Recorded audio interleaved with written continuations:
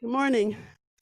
So today we have Tom Martinelli, who, according to his bio in there, was born and raised in Madison. He's written 2 family history books and a book on the history of Madison Edgewood football program, and involved in the publishing of 4 neighborhood history books for the Westmoreland Neighborhood in Madison, where he's lived for 40 years, which is also Midvale's neighborhood. So we thought it'd be good to come in and learn about our neighborhood with his history.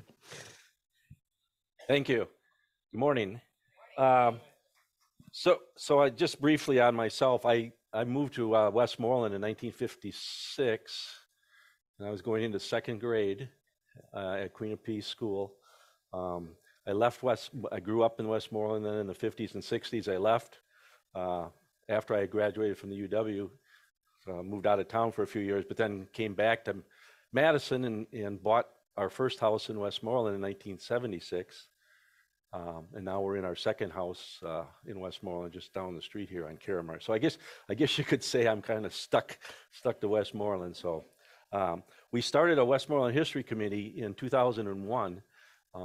In 2002, we started publishing history articles in our neighborhood newsletter, the Westmoreland Courier.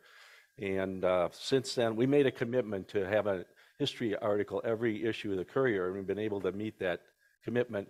To the point where we've written over 100 articles now. So a lot of my talk today is going to be based on those articles and the history books that we did from the articles. So we could have the next slide. So this is Westmoreland. If you're not familiar with the area, it's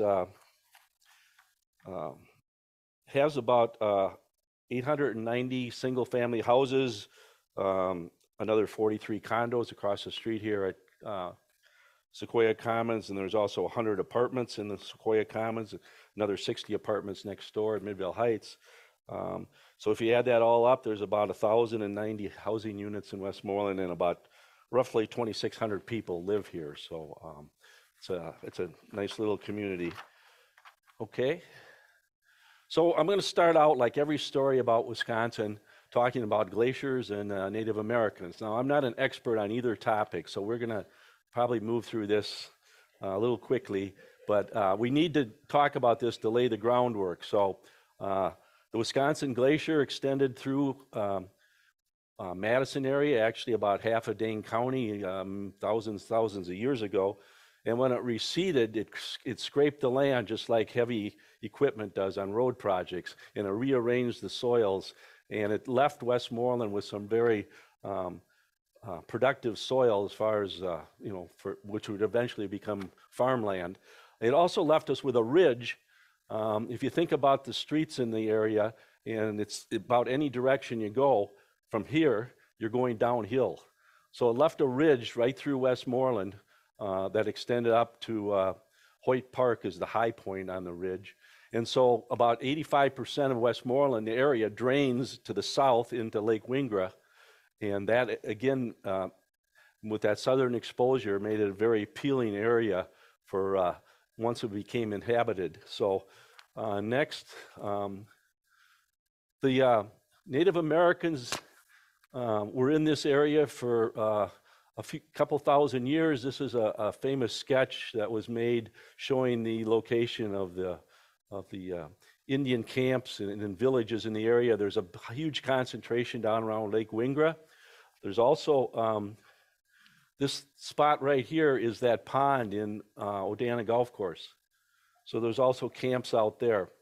And when they migrated to this, Native Americans, originally the Winnebago, which became the Ho-Chunk, migrated to this area from Kentucky in about 500 AD. They were living in this area. And then in, next slide. So this is not Westmoreland, but I'd like to show this picture. It's actually the Dudgeon Monroe neighborhood. That's Monroe Street running down there and Lake Winger in the distance. But every year, the developers of this area would hire a professional photographer to stand up on what was the railroad grade and take a photograph to show how the area was being developed. So the Native Americans could stand up in what's now Forest Hill Cemetery, and they would have a clear view down to the lake, which was where their camps were. They fished in Lake Winger. They grew wild rice. Up in this area, they grew crops, corn, and such, and hunted. There was quite a variety of wildlife in this area: deer, moose, elk. If you go down Midvale Boulevard here, down to the bike trail, there's a very small green space with a couple statues of buffalo down there, and that's to recognize the fact that there were buffalo in this area at one time. It was a lot of open prairie, what we call oak savanna, and you still can find the remnants of prairies and oak savannas out in the Arboretum, which will show you what this area looked like at one time. Okay. And then in 1832, the Ho-Chunk were forced out of this area. They ceded their land to the federal government in a number of treaties that were written. So they were forced west from here. Next slide.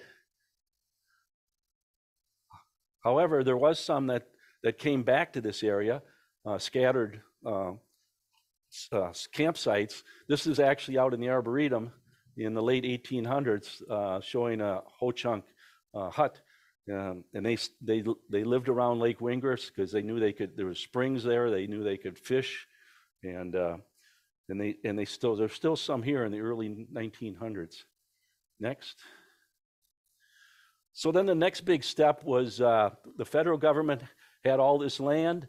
They surveyed it in December of 1834.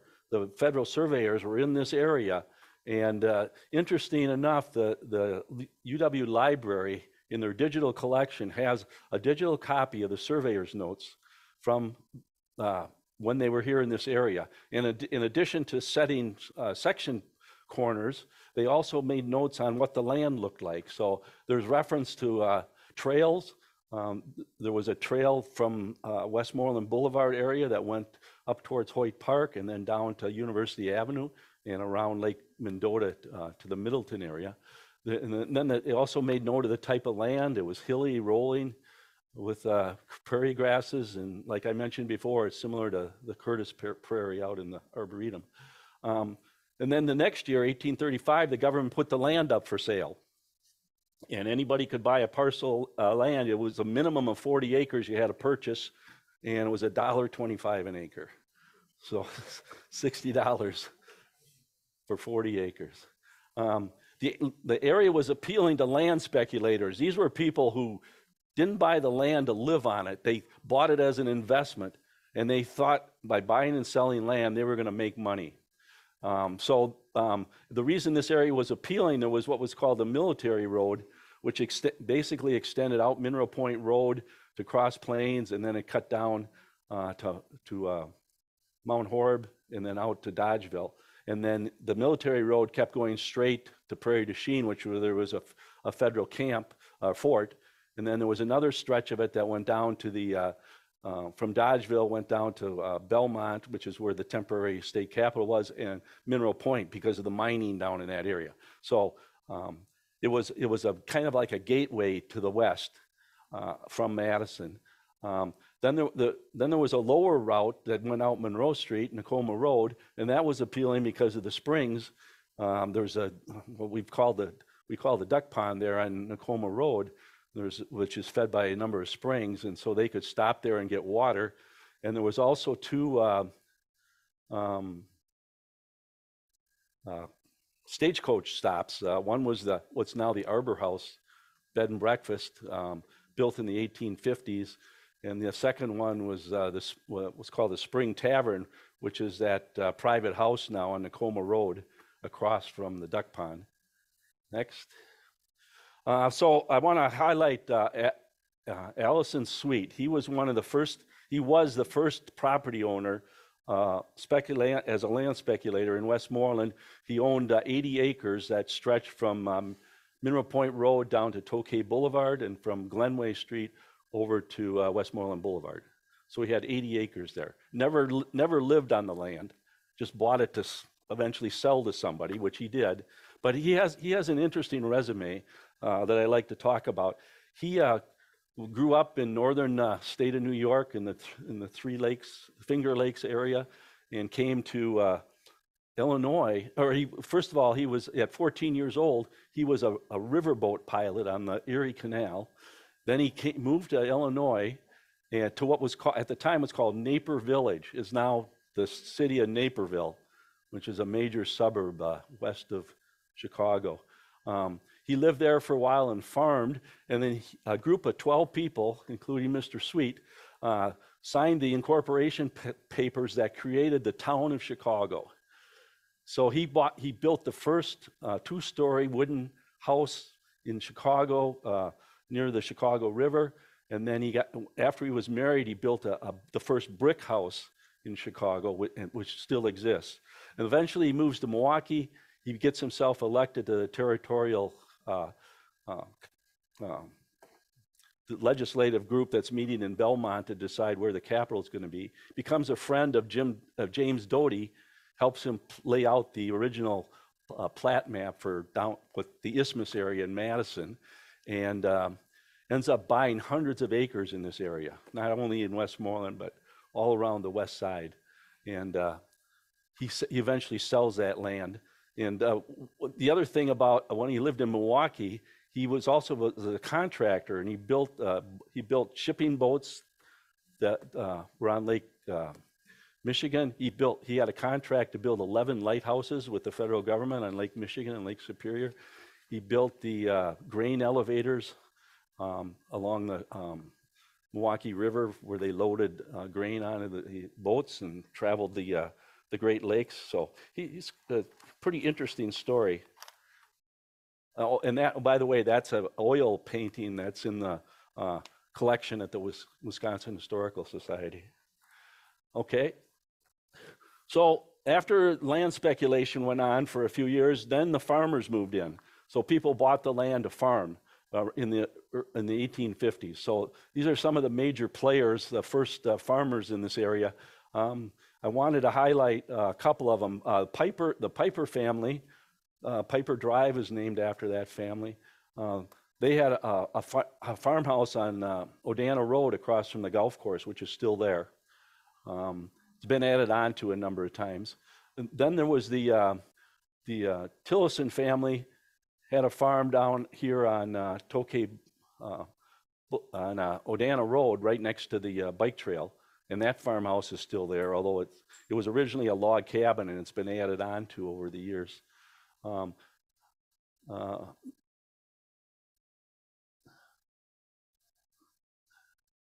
Let's see. The other, that was Tillison. So Dorfer owned land, which is where Queen of Peace Church is now, and which eventually got redeveloped for housing. And then the last one is the Tepfer family. Mr. Tepfer Sr. Came here from England and farmed north of Middleton, and then he bought farmland, 473 acres of farmland out here off of Mineral Point Road. It stretched from Mineral Point over to Tokay Boulevard, and from Gammon Road down to Whitney Way. Okay, next. So this is back to this is the Baker Farm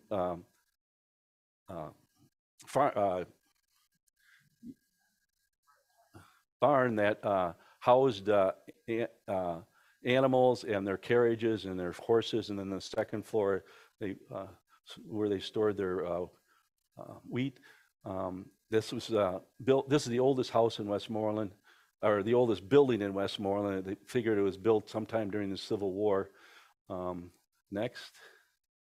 And that's now been converted to a house. It's been added on the right-hand side there in the 30s, and was converted to a house. It's on Pawnick Avenue. Next. So then back to Mr. Tepfer. He bought the Mr. Tepfer Sr.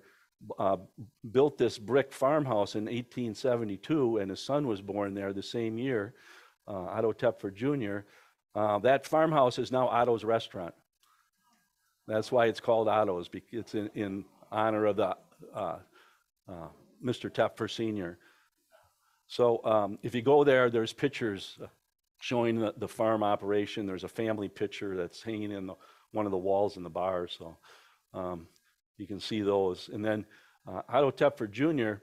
Was born in 1872, and then I refer to him as the grandfather of Westmoreland. He was the first developer of Westmoreland. He bought the property from the Baker Sunnyside farm, which is over by Glenway Golf Course, and farmed it for a while. Next. Okay, this is the Tepfer farmhouse which is now Otto's. And then this is Otto Tepfer Jr.'s house in Westmoreland on appropriately Tepfer Avenue. It's the biggest house in Westmoreland. It's about 3,700 square feet.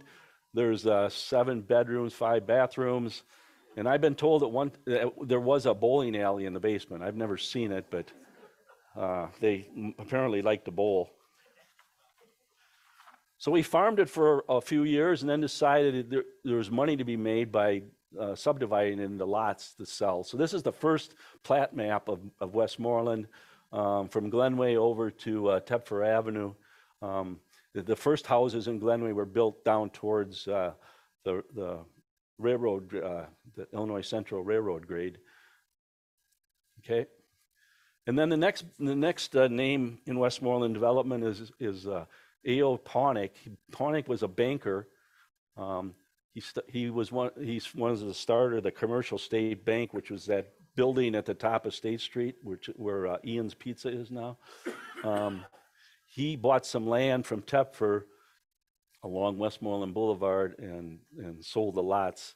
I am assuming he was one of Tepfer's bankers, and that's how he got interested in Westmoreland. Next. So the first plat map that references Westmoreland was filed by Pawnick in 1926. He was the one that's credited with naming the area Westmoreland.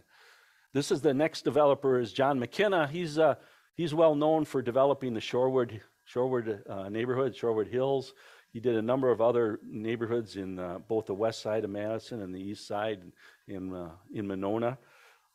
He formed what was called the Westmoreland Company to develop lots and sell them off. Next. And this is one of their ads for the Westmoreland Company. Now, if you look at that sketch, it looks like Westmoreland goes on forever. It's really only 6 blocks from Minimal Point Road down to the park. So they kind of deceive you a little bit. And the other interesting thing that we'll talk about is this shows a golf course on either side of Westmoreland. So the city developed the Glenway Golf Course, and then McKenna and a group developed what they called Westmoreland Golf Course, which is, I'll talk about some more.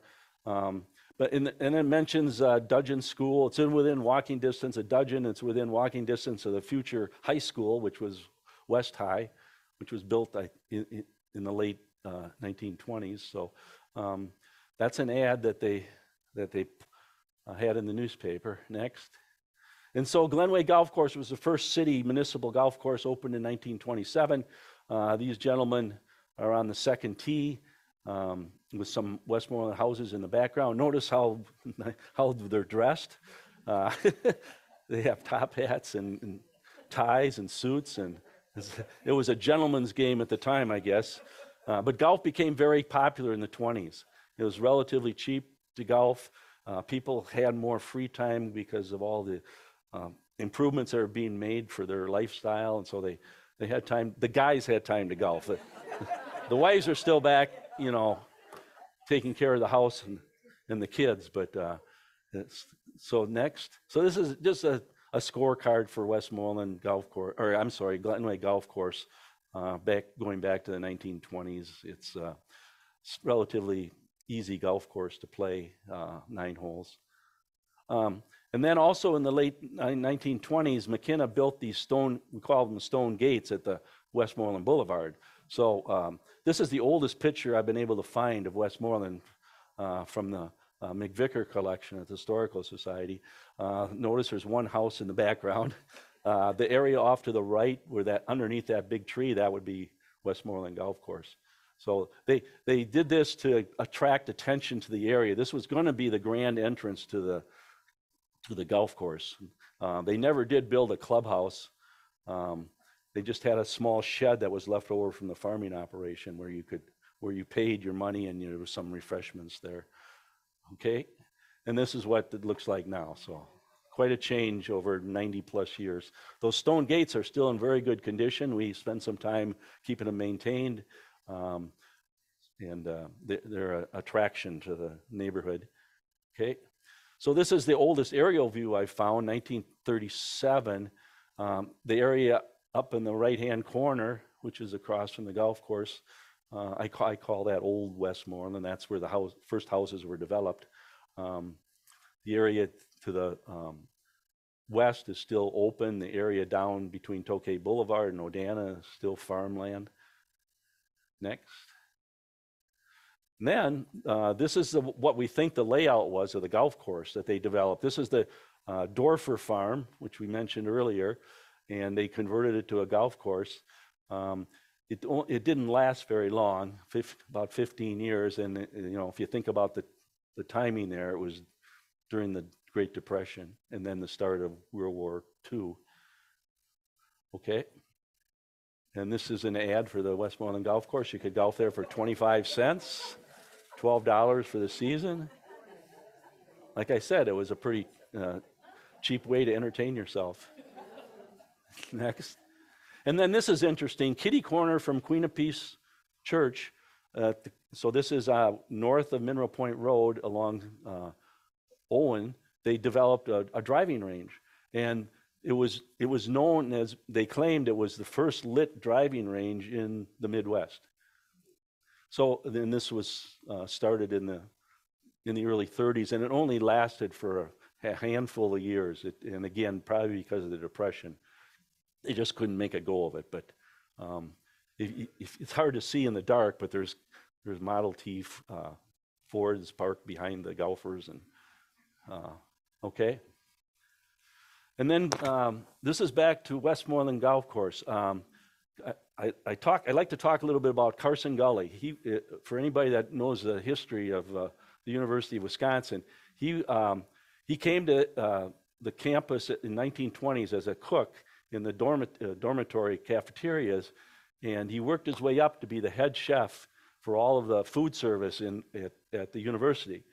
And he's well known for developing a recipe for fudge bottom pie, which they still serve at the Union. But he loved to golf, and for years I was looking for a ground level photo of people golfing at Westmoreland Golf Course, and I could never find one. A couple years ago, the Historical Society periodically puts out a magazine with history articles about Wisconsin, and here there's an article in there about Carson Gully with this photograph. So the houses in the background are along Holly Avenue and down Euclid, and they originally credited this photo to Glenway Golf Course. Well, I said that's not Glenway. So I volunteer there at the Historical Society, so I have access to the database, so I went in and changed it to Westmoreland Golf Course. But Mr. Gully just loved to golf, and unfortunately, because he was a black gentleman, he could not get a membership at one of the city country clubs. So that's why he spent a lot of time at Westmoreland and Glenway. So one day he's golfing at Glenway. He's on the 8th hole, which is a short par 3 hole, goes downhill. He gets a hole in one there. So he and his wife had already purchased cemetery plots at Forest Hill Cemetery, and they went back to the office and they exchanged their plots for 2 different plots, which were right across the service road from the 8th green. So when his friends and family went to visit their grave sites, they could see where he got a hole in one. That's how much he liked to golf. Next. Okay, so housing development in Westmoreland starts out kind of slow. in the 20s. And then, of course, like I said, we get into the Great Depression. Not much was being built in Westmoreland.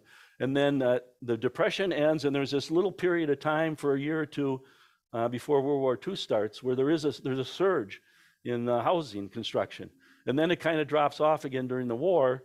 And then in the late 40s, early 50s, my house was built in 51. And that year, there was 81 houses under construction in Westmoreland. That's the big peak there. So housing construction continues through the 50s, and by early 1960, it's pretty much, it's filled in. And so there hasn't been much built since then. Next. And I wanted to give you some examples of the, I think this is really interesting, the variety of residential architecture we have in the neighborhood. So this is a house on Pawnee. There's a house that looks almost identical to this on the back side of this on Mineral Point Road. And these were built by the developers as kind of kind of a spec home and an office space. The early developers of Westmoreland wanted to be another Nakoma. I have this theory. I've never talked to anybody from back during that time, but they wanted to be another Nakoma. So they developed a golf course. They built the stone walls, very similar to Nakoma. And then they had restrictions on what kind of a house you could build. There was an architecture review board that you had to take your plans to and get approved. So they were, they wanted to promote similar residential housing architecture in Westmoreland. So, however, when the Depression hit and they were desperate just to sell lots, they dropped the price in half. They, ended up allowing any kind of architecture. So, next, this is the twin house on Mineral Point Road. Okay, and I love this house. I think this is a classic stucco finish, English Tudor. It's on Pawnee, built in the late 1920s by a banker by the name of Bacchus, who was a partner with McKenna. And so I assume he was another banker for Otto Tepfer. But this house has always been very well maintained, and it's got a classic street appeal. And a few years ago, next slide, I got in touch with the daughter of Bacchus's daughter that grew up for a few years in this house, and she gave me this picture of what it looked like shortly after it was built. Okay, and then there was also an ad in the paper promoting the fact that a banker had built in Westmoreland. So if he thinks it's a good neighborhood, then you should build here too. So it's kind of a promotional thing. Next. I like this house. It's across the street from Queen of Peace School on Holly. This is a Sears catalog house. You could buy a kit out of the catalog, and all the parts would be delivered to your property, and you could assemble it there. So the S on the fireplace on the chimney, I don't know if that stands for Sears or if it's for the original family that built the house. I'm not sure about that. Next. And this is the most famous house in Westmoreland. This is the Frank Lloyd Wright designed Usonian home. He designed this for a newspaper man by the name of Jacobs, Herb Jacobs, and his wife on Tepfer. The neat thing about this house is it is now on the UNESCO Heritage List, which is a UN organization that promotes the preservation of historic sites and culture. In 2019, this house, along with 7 other Frank Lloyd Wright designed buildings around the country, were put on that list. That list includes the Roman Colosseum, the Eiffel Tower, the Grand Canyon, the Great Wall of China. I mean, there's a couple thousand locations on that list. And here, our house in Westmoreland is now on that list. I think it's kind of cool. Okay, and then this house is interesting. It's right across the street from the Frank Lloyd Wright house. It was designed by a local architectural firm.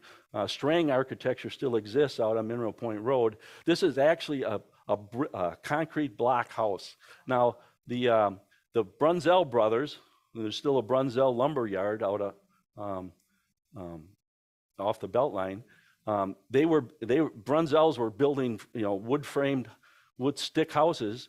And they somehow got an interest in this style of house. It was called the International style, and it came over here from France in the 1930s.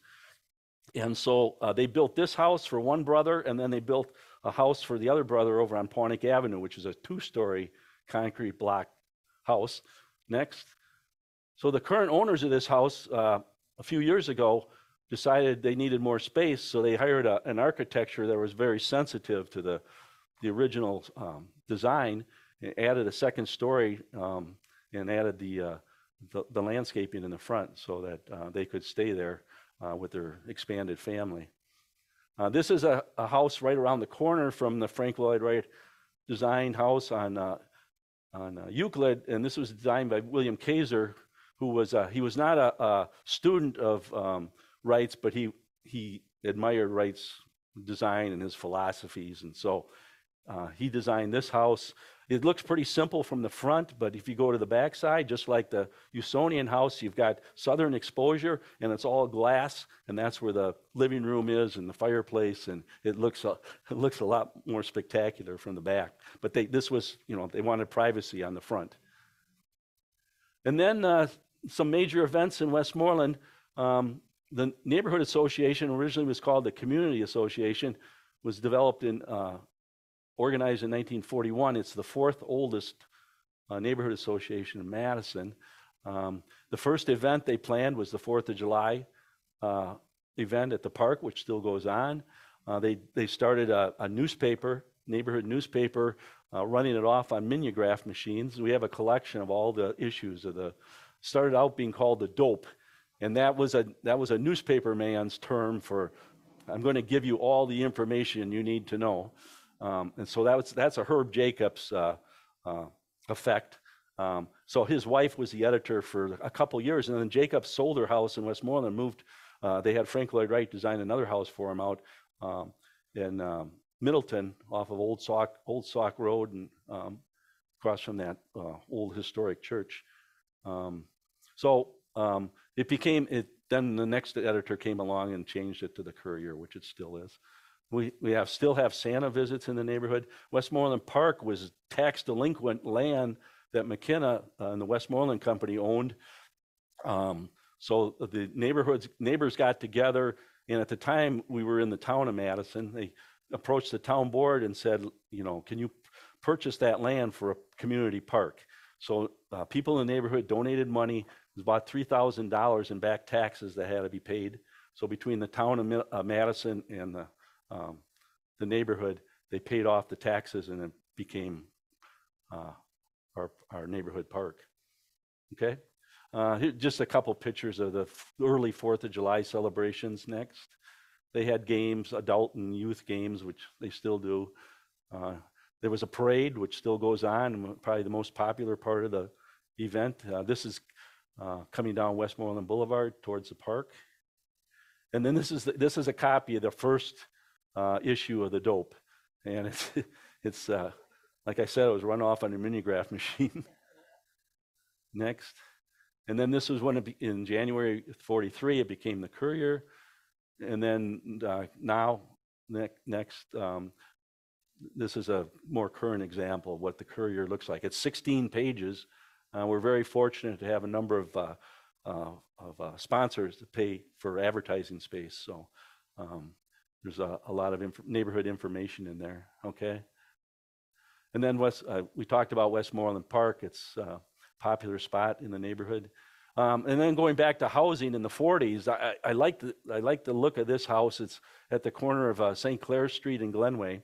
It's stone structure, 1 story, obviously, and it's just a classic looking house.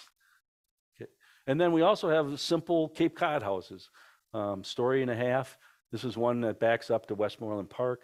The stone in this house and a number of the other houses in Madison or in Westmoreland came from the stone quarries that used to be up at Hoyt Park. Okay. Then we have the what's called the Lusonian homes, or Lutheran homes. I mean, after World War II, there was the veterans came back. They wanted to start families. They weren't interested in living with their parents anymore. So there was a big need for housing. So the government put out a request for proposals you know, we need to build houses quickly. So the Lustron homes were built, actually built in a factory. Those are 2-foot square metal panels on the outside walls and also on the inside walls. It has metal studs in the walls. Unfortunately, it doesn't have a lot of insulation in the walls. But there was 7 of these houses built in Westmoreland by John Findorf and Son. When the company first started, they were a home builder. I forgot to mention, but they also built Tepfer's house over in 1906 over on Tepfer Avenue. So this is the list of the 7 houses in Westmoreland. We had the biggest concentration of Lustron homes. Excuse me, but were the Lustron homes built on foundations? No, just a concrete Just a slab. Yeah, there was no basements. Thanks. Yeah, there was very little space inside for storage. One interesting story is in the kitchen, the company developed a multi-use unit that could be used for a dishwasher and a clothes washer. Don't ask me how it worked, but that's because they were so confined for space. So I mentioned the one on Glenway. Right behind it, there's one on St. Clair Street. And then on Gately Terrace over by Westmoreland Park, there's one. And then 505 South Owen, I don't know if you know the radio personality, John Sylvester. He goes by the name Sly. He owns that house, and he's very proud of the being a Lustron home, and he's decorated the inside with 1950s type furniture and decoration. And then just down the street from his, there's another Lustron home, but a few years ago, the owners added a room on the front for I understand it was like a hot tub room for medical purposes, but then they re-sided it. So, you don't know that it's even a Lustron home anymore. And then Critchell Terrace, just around the corner from where I live, that one was torn down a few years ago. A guy bought it and took it down piece by piece and he was going to relocate it to some property he had up in Adams County and use it as a hunting shack. And then more recently on Chatham, just off of Tokay, another one was dismantled, and there was a landscaping company that came and took it apart and was going to use it for a storage building. And then there's a new house has been developed on that property. So unfortunately, we really only have like 4 of them left that you can really identify as Lustron homes. Okay. So this is Westmoreland in the late 40s. The golf course is gone. The land's been subdivided. Streets have been put in. They're at the corner of Mineral Point Road and Midvale Boulevard, all the way down to Tokay. This area down here between Tokay and Odana is still wide open farm type land. I don't think they ever grew corn there. I think it was used more for grazing purposes. Okay. Back to the housing in the 50s, Marshall Erdman, name's well known in Madison, designed and built this house. It's over by Westmoreland Park. Next. And then the Madison Parade of Homes was actually in Westmoreland in 1954. It was the 4th time they had a parade of homes, and it was pretty much all ranch style homes. That was the big style at that time. So I think there was 17 of them built that year for the parade of homes between Odana Road and Rolla Lane, Anthony Lane, Somerset, those streets just down the street from here. Okay. So now here we go, early 1960s. Westmoreland's pretty well developed, including the area here between Odana and the railroad track. Well, from Tokay to Odana to the railroad tracks. And then I wanted to highlight some anchors of the neighborhood. To start out with the churches. I think Westmoreland is pretty unique, and we actually have 5 churches in the area. I couldn't figure out how to get the 5th one on my slide, but the Baptist church down by on Midvale Boulevard by the bike trail would be the 5th one. Queen of Peace was the first one in this group in 1955. There was a major remodeling done of Queen of Peace, 1996. connect the school and the church and add more classrooms and a gymnasium.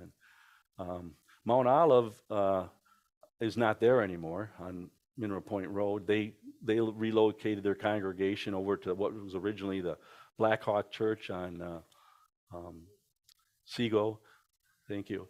And then it eventually became, there was 2 proposals to redevelop it into senior housing, which never got going. And so we now have a Madison precinct there. Bethany Methodist, I wanted to tell a story about that property. So the Peck family, Eben and Rosalind Peck, were living in Blue Mounds, running a tavern there in we're going back to the 1830s now, early 30s. They were asked to come to Madison and open a boarding house tavern for men that came from Milwaukee to build the state capitol, and it was on the King Street area. They did that for a few years and decided it probably wasn't the best atmosphere for their family. That by that point, I think they had a daughter and a son. The son was the first white person to be born in Dane County in the mid-1830s. So they bought 80 acres of land from James Doty, which included the Bethany Methodist campus. They built a farmhouse there, and they started farming. And after 2 years, they were told that they don't own that land because Doty never owned that land. Apparently, he bought and sold hundreds and hundreds of acres. Once he got the state legislature to make Madison the capital, there was nothing here. He bought land and to make money. And so they were forced to leave that property. It was actually the Larkin farm. Larkin Street is right next door to the church. So they moved to Baraboo. They were the first settlers in Baraboo. Now we're into the late 1830s, early 1840s. Mr. Peck decides he's going to go to California and join the California Gold Rush and make his fortune. So he took off and just left the family behind. There's a couple different versions. One was that he was killed on the plains by Native Americans. Another one, he got to California, he participated in the gold rush, but he wasn't very successful. He became a honeybee farmer and eventually died out there. He never came back to the family. Mrs. Peck raised the family. Yes. Thank you for this. It's very interesting. I was just going to point out with Midvale Lutheran, the current structure was built in 1958, but there was a previous chapel that was facing Tokay. So actually it became present here in 1954. Yeah. Okay. So I'm just injecting that. Yeah. Well, thank you. Appreciate you bringing that up. I wasn't going to talk a lot about Midvale Lutheran because you people know more about it than I do, and I know you've done a couple histories of the congregation books, which are very good. We have that in our history archives. But thank you for adding that. Okay, next, and then we have the schools. Both Midvale School as a public school and Queen of Peace as a Catholic school, the first schools built in Madison after the war. I guess I'll just leave it at that. They go back to the early 50s. And then as far as commercial development, there's really not a lot in Westmoreland. We basically have 2 commercial centers. One is over on Glenway and Speedway and Mineral Point Road. There was a building where the hairdresser is now. That was what was called Glenway Shopping Center. It had a liquor store, a barber shop in the basement, a drugstore. That's how it originally started out. And then kitty corner from there, of course, there was the Village Bar, and there was a hardware store and a grocery store along Mineral Point Road.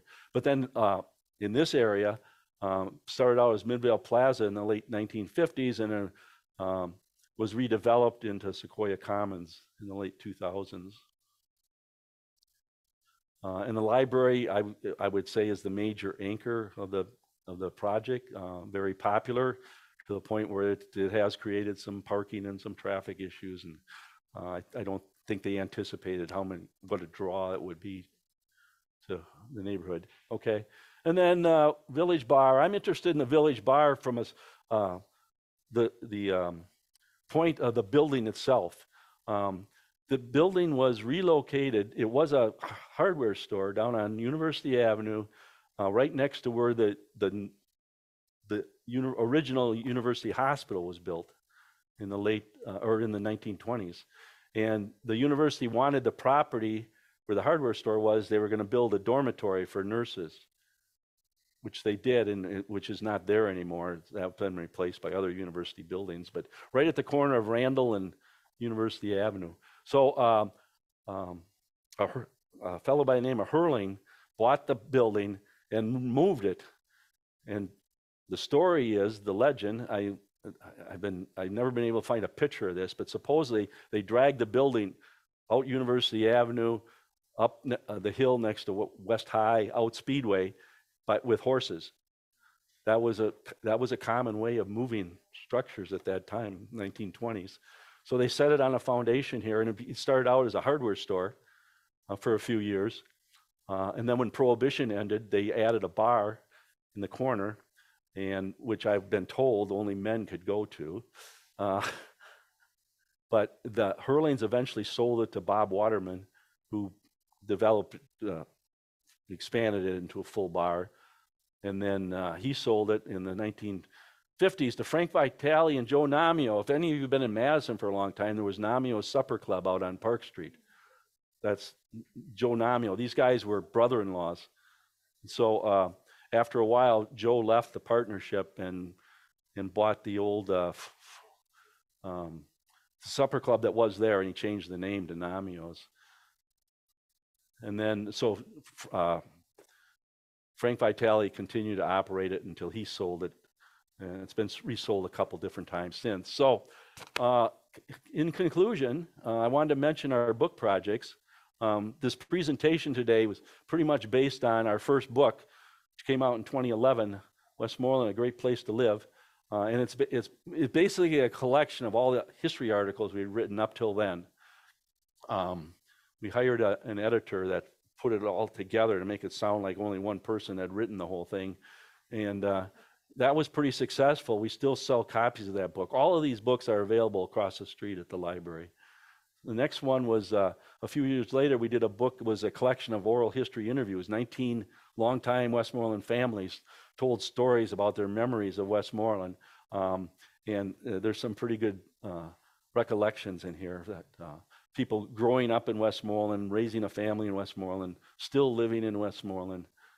And then between those two books, we also did a walking tour book in partnership with a art history professor at the university. We were able to get a grant for this project. She was hosting what's called Vernacular Architecture Conference in Madison a few years ago. And Westmoreland Neighborhood was on their tour schedule. And then she got some graduate students helped her put our tour book together. So these are also available at the library, and also at 2 spots along the bike trail. And then the last book project is a history of the Village Bar. And I wanted to do this to document the building itself and also the previous owner. So this is a smaller book. It is only about 45 pages, I think, but we wanted to get all that documentation together. And fortunately, a grandson of Mr. Hurling that originally started the place got in touch with me from the state of Washington after our first history book went out, and he's provided me with a lot of more history of the Hurling family and in the Village Bar, and gave me some photographs of those old-time photographs you saw of the guys at the bar. And then I also got in touch with a daughter of Bob Waterman, and she sent me a lot of pictures of when her dad owned the bar. So, with the internet nowadays, you can reach out to, she lives in the Phoenix area.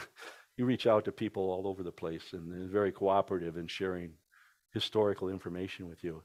Okay? So we do have a website. It's part of the Westmoreland Neighborhood Association website, and there's a lot of transcripts of the oral history interviews we've done, a lot of historic photographs, a lot of copies of newspaper articles that have been done about Westmoreland over the years. So that's another source of information on Westmoreland. So with that, I thank you for your attention. Well, thank you. Just, I have Any one more comments? So that walking tour, was that written with Anna Adrzejewski? Yes.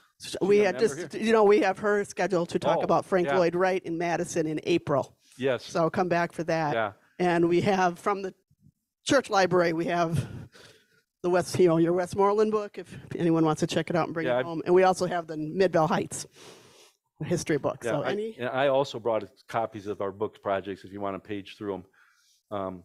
They're available for a very minimal cost at the library. The walking tour book is free, but the other books cost $10, and the Village Bar one is $5, I think. But all that money supports the Westmoreland Neighborhood Association. Any Anybody else? questions? Oh, come on, Nancy, you got to have a question. Okay. Nancy, you have a question? No? Yes. There's a famous theologian that lived in Westmoreland, Matthew Fox. I think he was born, his family. But he lived, I've often wondered if I knew his address, I would drive by there just because I like him a lot. And Well, that's interesting. I wasn't aware of that. We have a collection of neighborhood directories that go back to 1948. I could look his name up. Was he? his father was, I think, a coach, or at least on the athletic staff at the UW. Okay. And I know Matthew Fox was born at St. Mary's Hospital, and I don't know how long he stayed here. I don't think he's stayed here. I mean, he's I think he's out in California now, but he's moved around a lot. Okay. He's probably about 80 now. Okay. But I just like to drive by his house and see where this guy lived. I will research that some more and see if we can get an answer. I'd like to do history articles about people that are somehow associated with Westmoreland, or structures, in most cases, houses of Westmoreland, that highlighting the different housing styles. But I could look that up and see what I can find. Okay, thank you for that comment. Yeah, I live in Midvale Heights, but when I'm at the library, I always like to grab one of the Westmoreland newsletters just to read the articles. There's interesting things. Anybody else? Well, thank you very much for your attention. Appreciate it. Okay, thank you.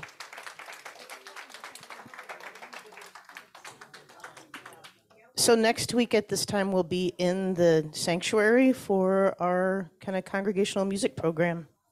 Should be good. Yes. You interviewed us before your DOT days, maybe, Pete Wood. You do look familiar. Yeah. Strand. I know Bill. Yeah. Yeah. Bill at Strand. Right. Or have you seen